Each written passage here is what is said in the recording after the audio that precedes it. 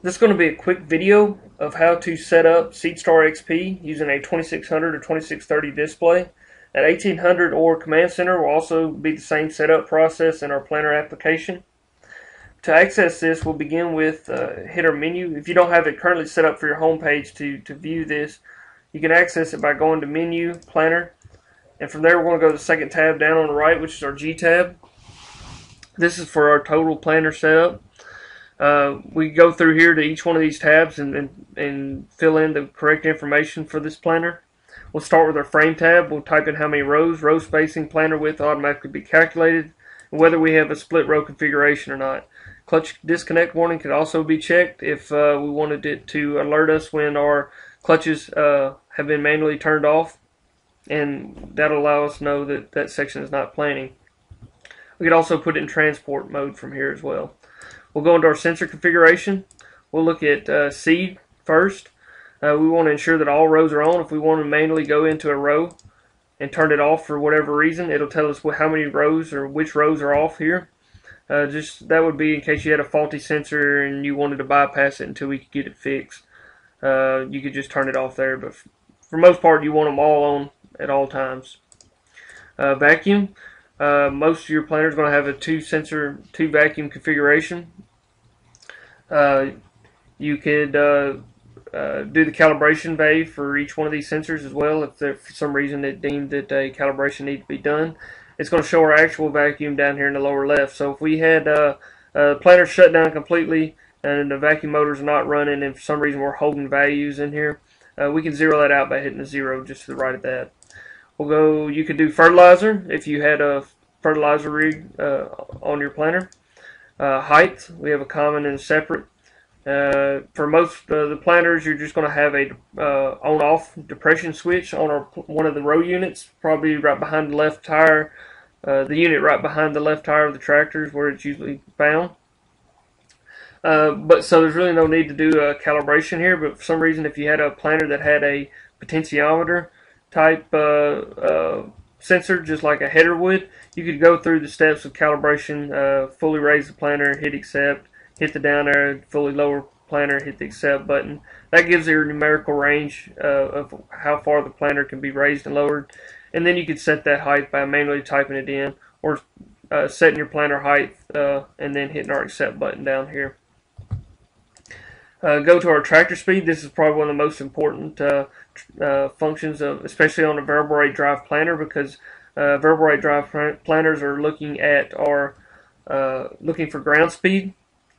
So if we had a manual speed of 5 miles an hour, if we had auto unchecked and manual 5 miles per hour typed in here, and we went out there and started planning, doesn't matter how fast or how slow we're driving, it's going to think that we're planting 5 miles an hour. So if we're planting 6 miles an hour, we're going to be roughly a fifth off on our population. So whatever you type in here, for some reason if you lost GPS, that would probably be one of the few times that you would use manual speed. But whatever you type in here for miles per hour, that's what you need to be driving. Ground driven is not that critical because you set your transmission manually and it's going to plant that rate. But it will affect how you monitor seeds per acre on your display because it's calculating on ground speed as well. But always have auto checked in most cases, especially if you have GPS. If you don't see GPS in the lower left corner and you do over here on the tractor on the right side, then there's probably some addresses and a couple wires need to be changed on your tractor, and you can contact your local service department, John Deere dealer, to make those changes for you. Typically you're going to see that on 30 series and R series tractors. We'll go to downforce. You have 3 sensor configuration. Here it shows you which rows that each sensor is on, and you can enable or disable it depending on if you had a faulty sensor. You could disable it until you could get a new one fixed, just to bypass an alarm. You can also do calibration values here as well. Ride quality, they're going to be located on the same rows as your downforce sensor, and you can enable or disable those as well. If you had it disabled, where you see the 0, there would be dash marks. Then we look at our PDF air pressure, which is pneumatic downforce pressure. We can do insert step value. So where we hit our up and down arrows on our home screen, that's how it adjusts in 20-pound increments. We can set that to whatever we'd like as well. We also set a low alarm, so if it gets below 40 pounds of pressure, it'll send us alarm. You also run through a calibration procedure if it is necessary.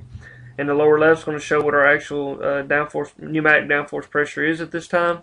And if the system was completely bled and there was no pressure on the lines and the bags at all in the compressor, you could, and it's still showing a value here, you could recalibrate that sensor by hitting our accept button in the lower right corner and hitting 0. So that's all there is for sensor configuration. We go on to our drives now. So if we're using a variable rate drive planner, it'll tell us, it shows everything right here. If for some reason you needed to make any changes, say it was actually a ground driven, you could change that right there, and then what unit you're using and whether to enable quick start. And quick start is going to be the function that allows you to turn your seed meters to prime them up instead of backing up and double planning like you would with a ground driven unit. If you have variable rate drive motors, you can hit the quick start enabled and it's going to spin your variable rate drive motors to prime your seed plates. So you can also set up drive sections here as well, and you can go through and it's showing motor 1, so this is looking at it as a variable rate drive planner. Motor 1, it starts on row controls 1 through 8, and then these are the drive and driven gears that each one's set on. You can also change that information from here as well and go through each step. If you didn't have row command, you could uncheck the box and go through each step to fill in the correct information. If you did have row command on there, you could go through all these steps, and then it's going to take you through the configuration of which rows row command is set up on. And you hit accept on that as well, and ask to cycle power. Now when it does say cycle power, that does not mean just unplug your display. That means actually key off the tractor, allow the tractor to power down, the planter, display, everything. Give it a minute or two, then power back on, and all your settings will be saved at that point. The row sections is just a shortcut to get to row command setup if it is installed on your planner. And then you have an option for display. If you had a command center and you wanted to push everything over to your 2630 display you had inside your tractor, you could go here and push that planner information from one display to the other. And that's all there is for the setup of SeedStar XP on a 2600-2630 display. And it'll be exactly the same setup procedure for 1800s and command centers as well.